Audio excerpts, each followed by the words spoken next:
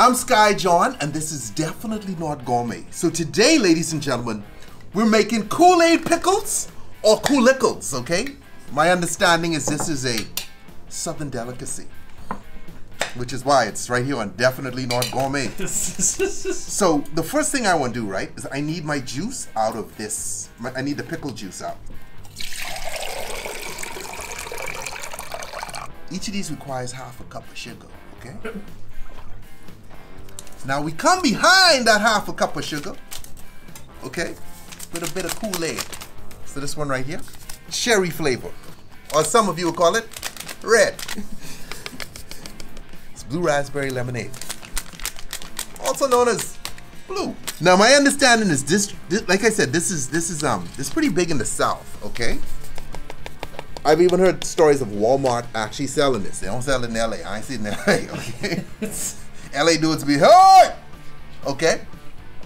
Now guys, we have to get this all mixed in. So now we come in with our pour, alright? Check this out.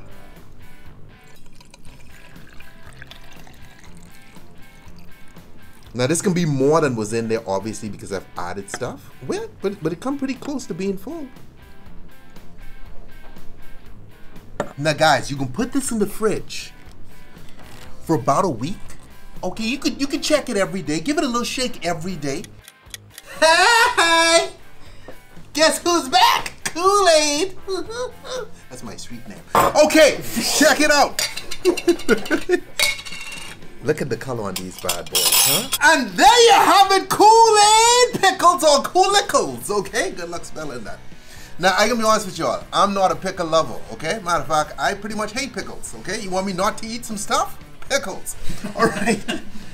But I've been told these don't really... Who eats a pickle with a knife and fork? That could just tell you, I don't know nothing about pickles. That's why I use a knife and fork. Besides, it's a classy show. It's definitely not gourmet, but we still have class.